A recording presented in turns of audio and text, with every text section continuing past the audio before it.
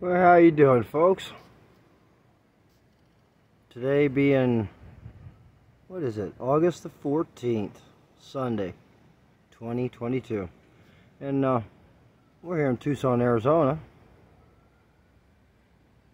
I'm covering the continued battering of artificial man-made clouds, or stratospheric geoengineering, or you could call them chemtrails.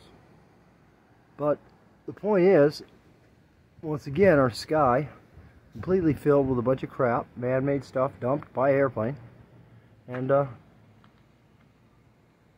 apparently they're just getting away with this for the simple reason that we won't do anything about it. Nobody wants to do anything other than vote, and then that's it. They just go inside for the rest of the year or two, and that's it. So this is what we got going on, and you can see that they have their what I call the HARP array. You've got their electrical patterns in the sky, in the clouds, and it is weather modification. When you control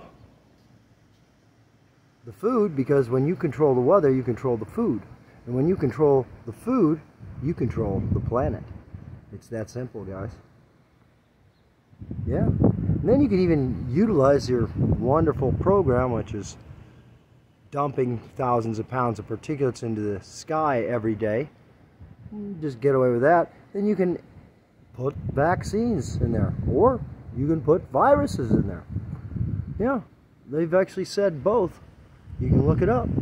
They've admitted that, oh yeah, well, we vaccinated a whole country. We were talking about Iraq. Yeah. Anyway, that's what's going on. Weather modification to the maximum. They are in full control over weather, and you have no control of your life because they control the food supply. If you control the food supply, you control the planet. So there we are. Have a good day. Reporter for Real News Tucson, Chris Haskell.